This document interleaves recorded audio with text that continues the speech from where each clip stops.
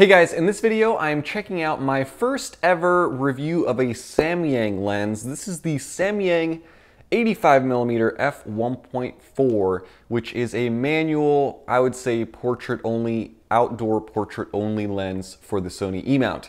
Let's see how it comes packaged. This is the box that the lens comes in. Samyang F1.4 85mm standard angle lens. You can see a picture of it on the front, just more info on the side, another picture on the back. This one lists out each and every mount that this lens is available for, so starting from Canon, Nikon, Pentax, Sony. Does not say that this is for the Sony E-mount on the box anywhere, so let's hope that it is. So very similar to Rokinon packaging. The standard kind of Rokinon pouch that you're used to seeing, which is nice. It's nice and soft. Instruction manual here, and the lens itself. Lens hood, let me take this off. Just a coated plastic. And you can see that the lens itself doesn't look like the picture. It looks like there's like an extension here for the actual Sony E-mount, and it does say for Sony on the back. Lens cap is branded Samyang. Really cool front lens element around the back. Standard E-mount, obviously no electronic connections because this is a manual focus lens, manual aperture. You can see the aperture blades down in there, and you can probably see them from the front. Let's see if I can open them out. Yeah. So there are distinct clicks. Let's take a look at the aperture here. F1.4 all the way to F22. And I do like the clicks. Focus ring. Okay. It's not the smoothest, but I do like the amount of resistance on the focus ring. I've noticed with Rokinon lenses in general, sometimes they have really, really light focus rings, and people complain about that. This one is nicely damped.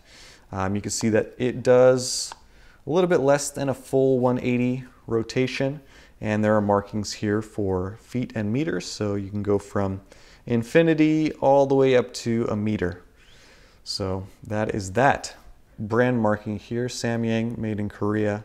72mm filter thread. The lens feels very solid. It is definitely front heavy. You can feel that the glass, especially this front element, is quite substantial. It's very light back here, not much weight. So it's probably gonna make the camera a little bit front heavy.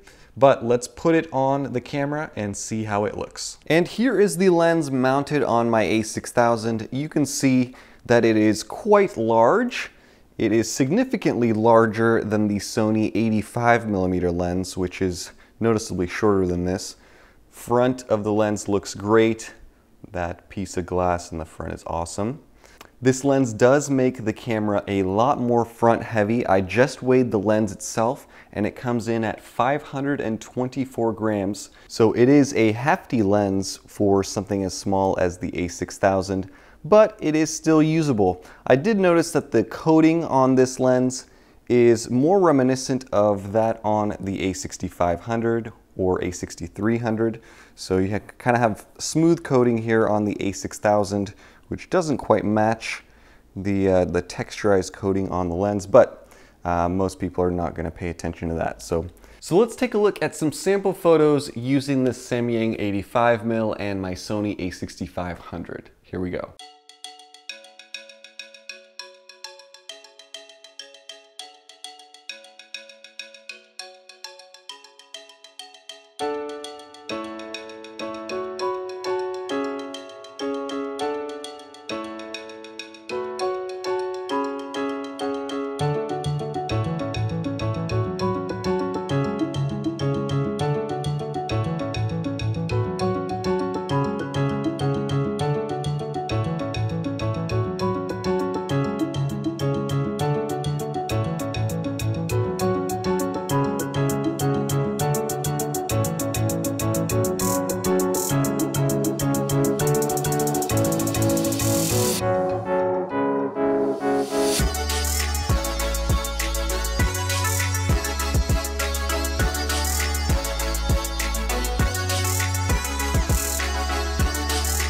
So first and foremost, I'm going to talk about the build quality. The focus ring is super duper well damped. I think that it has about a perfect level of rotation to where you can still get your subject in focus and you're not spinning and spinning and spinning trying to get there. As far as using this lens out in the real world, it is very difficult to nail down focus because you have a very narrow depth of field. As you would expect, 85 millimeters on an APS-C sensor is equivalent to about 127 millimeters on a full frame camera.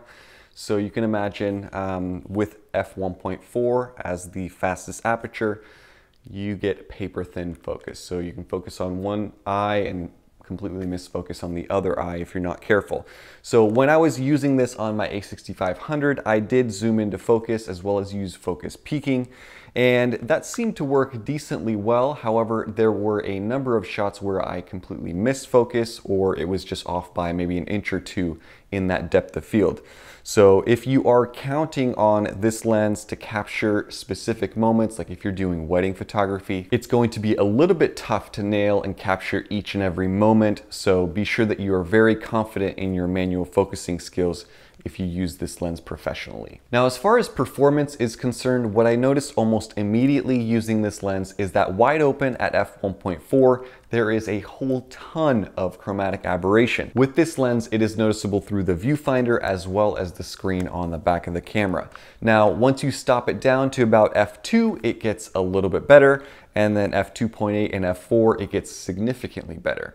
Now, another reason you might want to stop this lens down is wide open at f1.4, it's not exactly tack sharp. Now, I'm not going to say that it's soft, but it's not as sharp as it is at f2 and f2.8 and f4. Wide open at f1.4, the background bokeh is extra buttery, creamy smooth, and because you have a narrow field of view, subject separation is very nice.